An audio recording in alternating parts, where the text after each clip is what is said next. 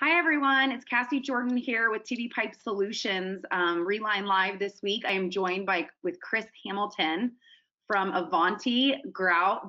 He's going to talk to us about their injection grouting. He's going to give us some really cool case studies. Chris, do you want to tell anyone a little bit about yourself?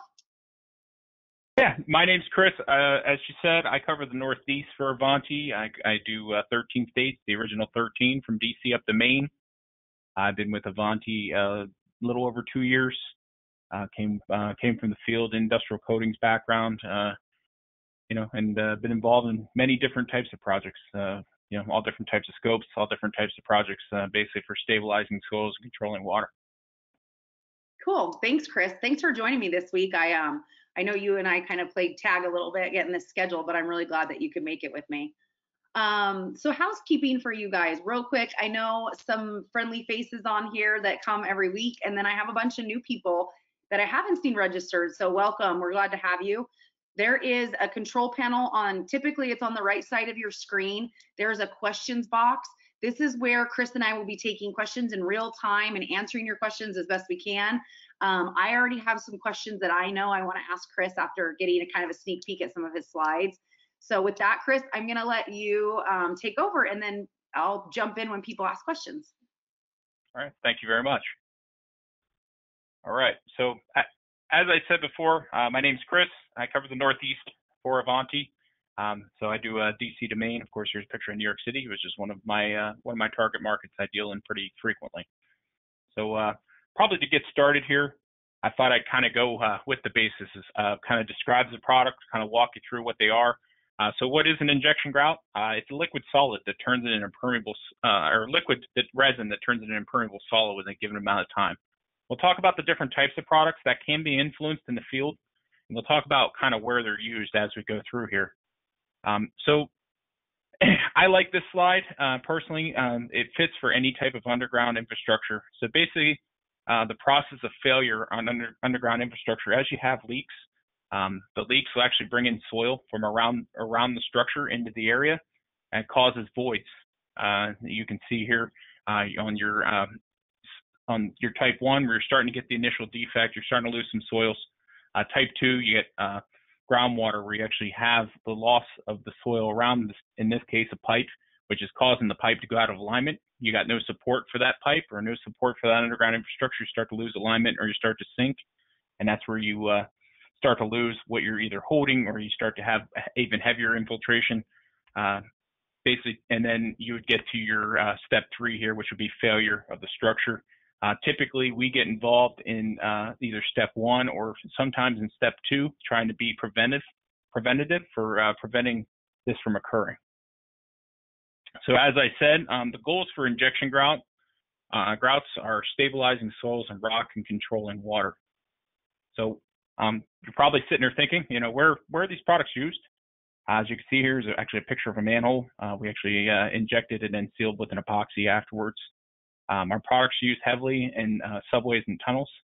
There's actually 10 major metro authorities in the U.S. We're in 9 of them. For instance, here on the left, there's a train tunnel we were just doing some work in. On the right's a break-in for a tunnel that we just did up in Connecticut. We do some work kind of all over the U.S. in different types of tunnels. We're used heavily in mines and tailings dams. So they actually will inject our product in mines to prevent heavy seepage from coming in down in the shafts, to prevent loss of materials. They'll inject our materials in pre-excavation to prevent anything from caving in or to stabilize the soils. And then for tailings dams, they'll actually inject our products to stabilize the soil so you don't lose it due to seepage underneath the tailings dam. We're used heavily in concrete and earthen dams. Here's a picture of the Hoover. They actually did, one of our products was used when they were putting one of the tunnels in. They actually injected our product to stop high pressure water flows from coming into the area. We do a lot with joints and a lot of areas inside of dams where they have infiltration, slight infiltration, do small injection projects. And underground infrastructure, so we do a lot in electrical vaults, conduits, culverts, a lot of different types of structures for stopping infiltration. And then a lot of our business is in municipal.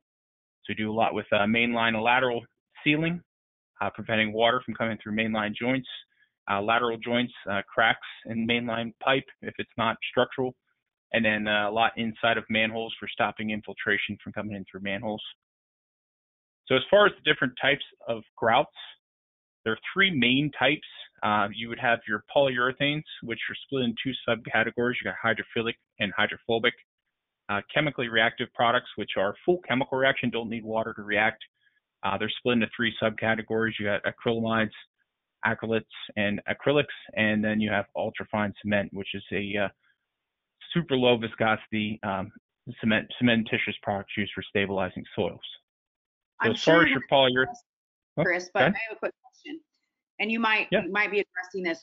Where would you use the chemically reactive versus the polyurethane? So that's a good question. That's a really good question. So there's a number of different places you would use a chemically reactive product versus a polyurethane. The chemically reactive products are ultra thin in viscosity, so almost the same viscosity as water.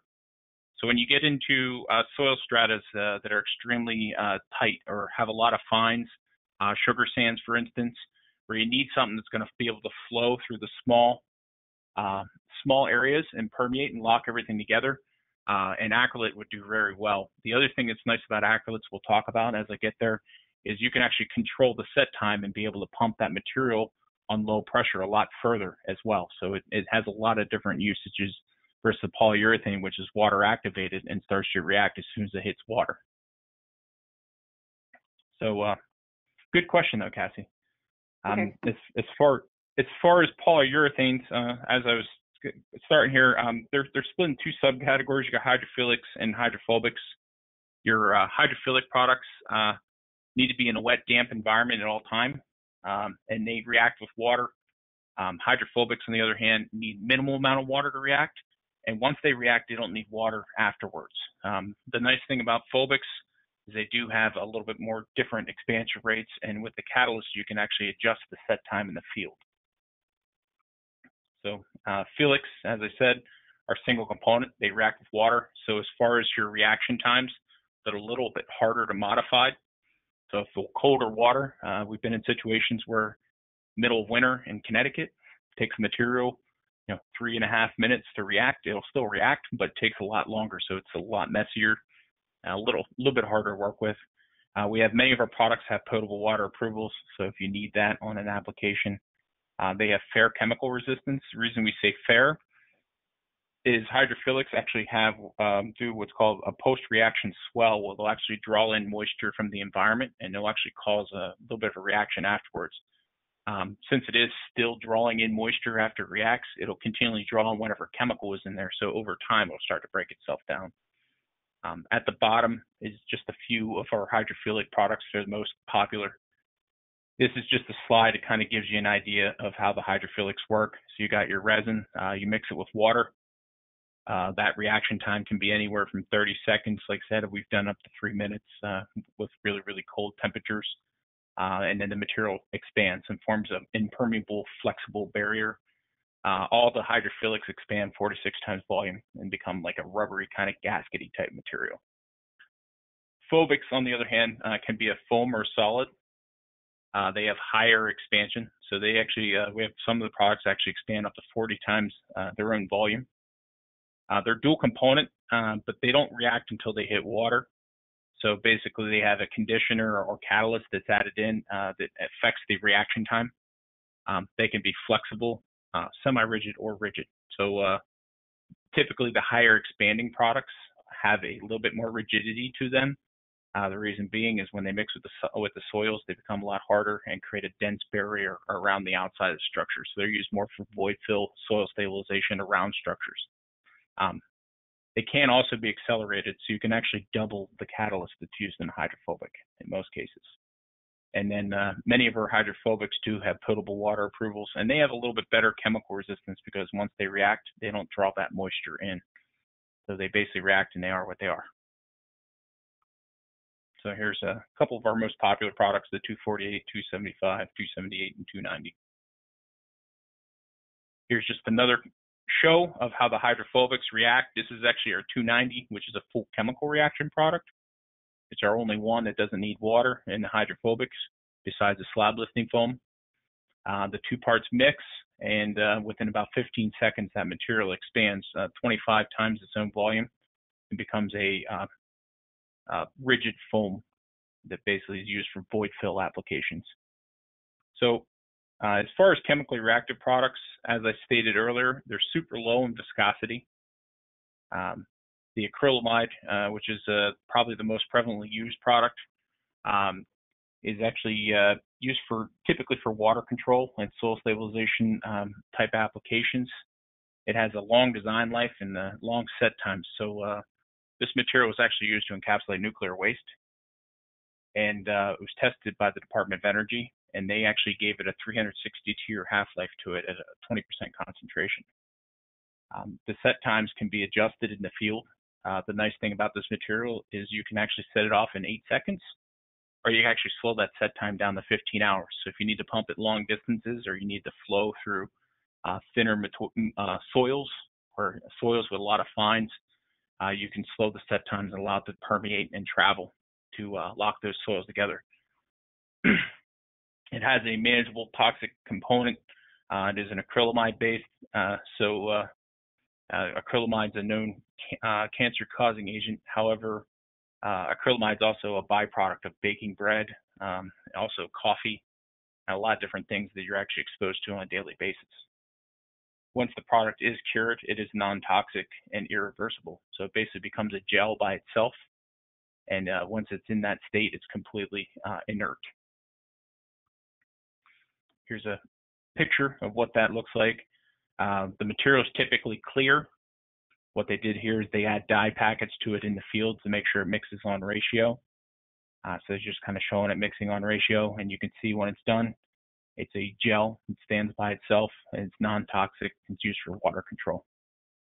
So Chris, when you're showing us these different products, what equipment do you need to actually get these products out there? And whether it's injection, or like you showed a couple where they're actually putting it looks like on a wall. Like, what's the equipment that you would use for that? Is it similar to what we're used to, like an actual grout pump, or is it totally different? So the polyurethanes that I started with, they are typically applied through a small airless paint sprayer, kind of like you would see a house paint guy using. Okay. They would actually use that. That'll pump the material, and they would have injection zerks that they would install, and they'd be able to pump it that way.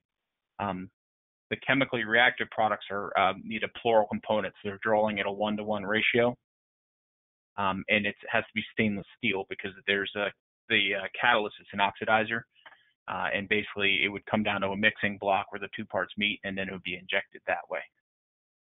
But this product would actually be mixed very similar to what you're used to. This would be actually our cementitious products. So okay.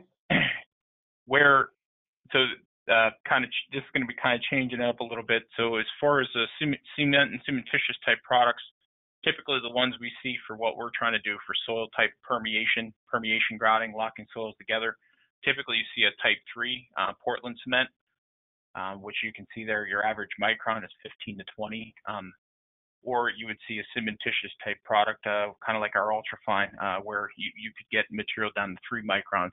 So just a little bit of an idea of kind of the scope of that. So one human hair is actually 60 microns. So you can see how small the size of the material is, and kind of how it makes it so it can flow into smaller areas and tighter soil matrices. This here is actually just a picture. This actually shows the difference between the type 3 and the ultrafine as far as the way it travels through soil. So these are actually both filled with 30 mesh Ottawa sand. They injected them under the same pressure. You can see on the left what happened was, with it being a bigger micron material, the product couldn't permeate, so it built a dam, and the material couldn't flow up. On the right-hand side, you can see that the ultrafine product was able to flow through the soils all the way up to the top and lock all that soil together. So kind of gives you a little bit of an idea. Yeah, when would you use one versus the other? So it would depend on soil types. So typically where our ultrafine type products are used are in sandier type soils, soils that basically we're basically trying to form cohesion in non-cohesive soils. So it would be sandier type soils where you need something where a typical cement will not flow into that area. Gotcha. Or Okay. the other place these are used are typically in rock fractures. So if you get into really small rock fractures, our ultrafine can actually travel into rock fractures as small as 7 microns. So extremely tight rock fractures and seal and prevent high pressure water from flowing in. That's cool. Okay. So I'm going to walk through a couple case histories I thought would be kind of applicable to the audience here. The first one is actually, this job was actually done for the DEP. They actually had up to about 2 million gallons a day coming in through the bottom of the pipe. You can actually see in the middle picture here where the two guys are actually reaching down into the water. They're actually trying to find exactly the area where the water was coming in. And basically what they did was they built a cap and injected a low viscosity, high expansion foam to the backside to build a barrier to prevent that water from coming in. So once they actually stopped it, what happened was the water pressure built up and they ended up having to inject all the walls. So you can see here where they're actually working their way up the walls of the structure. And on the right-hand side, you can actually just kind of see as they walked down the tunnel and sealed all those walls and stopped the infiltration from coming in. So this tunnel was actually large enough you could actually drive cars through it. It's actually a sewer system. This project was actually this is actually a really cool one. Helped the design with PSEG. It's actually a case history on our website, and actually was up for Underground Trenchless Project of the Year at one point. Oh, cool. They had it was really cool. They had a 43-inch gas main that went under the New Jersey Turnpike, and they were concerned. They didn't want to have to dig the pipe up because they were having infiltration into the pipe. So they wanted to stop that infiltration so they could line it and keep the pipe in service.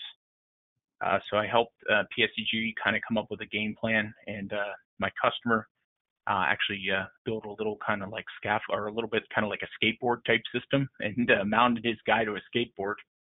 And the pipe went out, down at a 45-degree angle, out again, and then down at a 60. So they actually had to wheel the guy down on a pulley system they made, and he had to actually drill through the metal pipe, install the zerks, and inject polyurethane to the outside of the pipe to lock all the soils together and create an impermeable matrix around the pipe so that it would stop the water from coming in. So they actually sealed that and then lined it with a CIPP liner afterwards. So you and I were kind of talking about that before we kicked off Reline Live, because my background is heavily in slip lining or spray liners. When would this be a good option? Because we were kind of talking about a snap type project, right? Yep. Now, go ahead. Tell me how they're going to use it. I'm curious on that one. You and Dawn said you were working on that project. Yeah, so a project I'm working on right now, they're actually putting in a tunnel. It's a medium diameter, about 60-inch diameter tunnel, and they have about 2,000 joints. The joints, they're having infiltration through the joints, and there's basically a system in there that is a hydraulic system that basically they want to seal so that the water doesn't come through, but they wanted to put something over the joints so that it would stay flexible. So kind of the game plan we're considering is using snap type product over the joints and mounting ports into the snap tight so you could inject a low viscosity, high expansion foam to the outside of the joint, have it lock the soils together and build a barrier in there and prevent the water from coming in. And then they'd have a flexible joint, and then the joint would be stabilized, or the area would be stabilized, and they wouldn't have to worry about water coming in. That's really cool. And that's actually how I got in contact originally with Dawn. Was actually we both did a presentation at TRB this past year, and we discussed that application for culverts. Yeah. Because we feel like that's thinking about it logically, it's kind of a nuts the full scope. You're trying to stabilize it so you don't have it happen in the future or have anything happen in the future which cause further erosion. So that's kind of the idea of what we've been talking about with the snap type product. Cool. All right, thanks. Yeah, that makes a lot of sense. This was actually a really cool project just completed actually about a month and a half ago. It's actually going to be in New England Construction Magazine actually this month coming.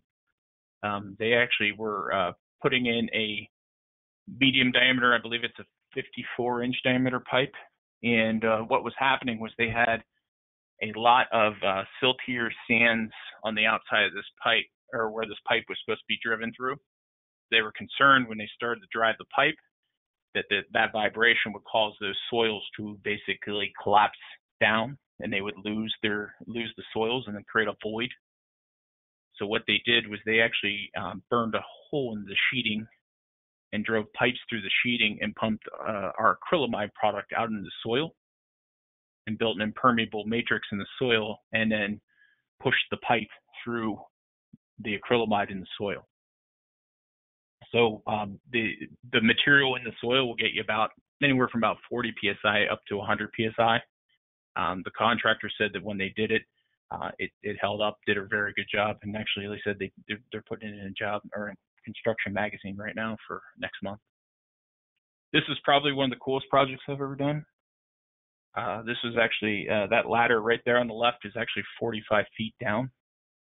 It's a very large drinking water reservoir. This thing actually held 17.5 million gallons of water, and their issue was multiple issues they had. The main one being originally was all the joints on the ceiling. You can kind of see it if you look to the left of some of the support beams there. You can see the dark staining. They had groundwater infiltration coming in through the joints, which was leaching down into the drinking water reservoir. So they needed to seal those joints. So as you can see, the contractor actually dropped scaffolding down piece by piece, and we helped him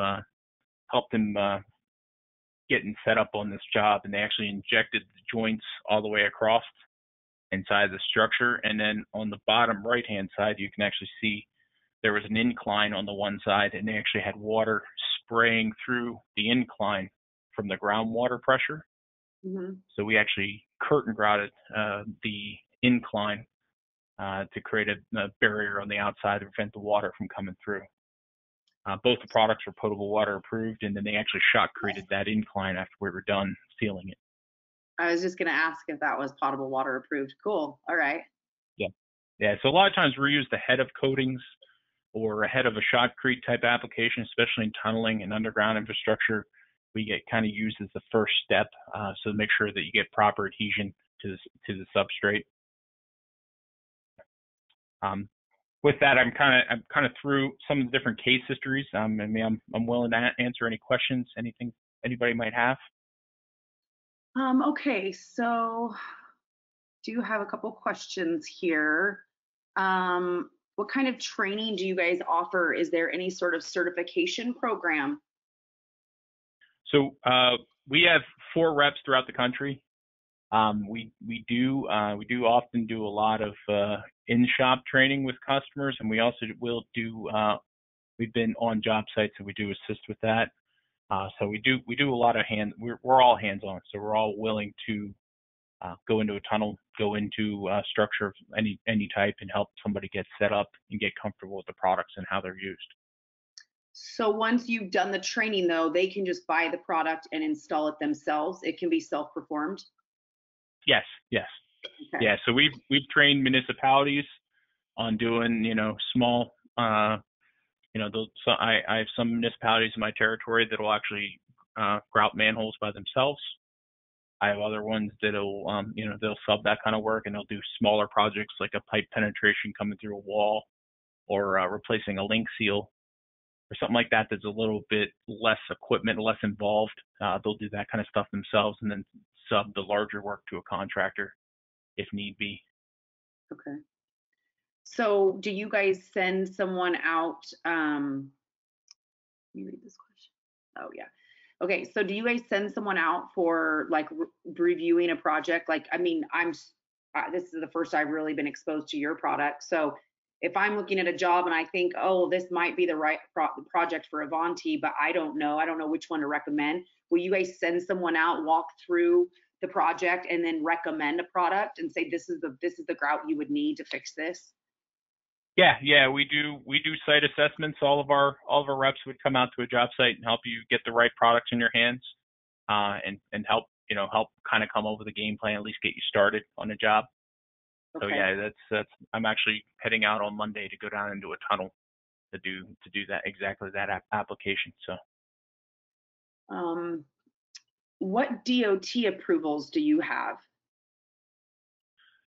our product is typically a special exemption for DOT applications. The reason being is there's so many different products and different types of applications. It's typically on a case by case basis. Sometimes what happens is where our products have been used, for instance, they'll do crack injection. They're doing it on a bridge abutment right now in New York, and we had to get it was a case by case process, so we had to get a product approved for that job, a flexible material. I've done some culvert work in Pennsylvania where we've had to get products approved kind of case by case. It's hard to, they said it's more of a special exemption type application. Okay. I was curious about that too, so I'm glad somebody asked that question. Yeah, we've done plenty of DOT applications. It's all kind of case by case. Yeah, because I mean, in our world, especially with the pipe material, we almost always have to be on a QPL for them to consider, especially states like California and New York, who are very tough to get products approved. So, yeah. Okay, do we have any other questions? Chris and I will hang out for a minute if you guys want to type anything in. Otherwise, this is probably the most on-time Reline Live I have ever done, which is amazing, Chris. I was trying to make sure that I did the 30 minutes. I didn't want to go too far over. I know, your slide timing was fantastic. You practice it once or twice, right? Yeah. I wing it with Reline Live. And there's been times when, especially with grout being such a hot topic, Dawn and I went an hour once and we didn't lose. I mean, we maybe lost 2 people, but it was like there were so many questions. So I think it's kind of a newer application for it's like a crossover between what you guys typically do and kind of something kind of newer for you, because where me and Don kind of met is there's a lot of crossover, and we both saw it and we both saw the opportunity. That's kind of how we started working together. So yeah, no, I think it's great. This is a really interesting product. We actually, one of the DOT reps that I work with, I'll give a shout out to Blaine. He's on the call, and he even said he's like such a neat solution. He's like, there's just so much out there that you don't know about until you attend stuff like this, right? So yeah. If anybody has any questions, my contact information's right there. Feel free, give me a call, shoot me an email, text me, whichever is most comfortable for you. Yeah, if you guys want a copy of this slide, I'll put Chris's information in the follow-up email that goes out with your certificates for attending tomorrow, and then you can ping him and just ask him for a copy of this presentation as well, if anybody wants it. Well, thank you. I don't see any more questions coming in.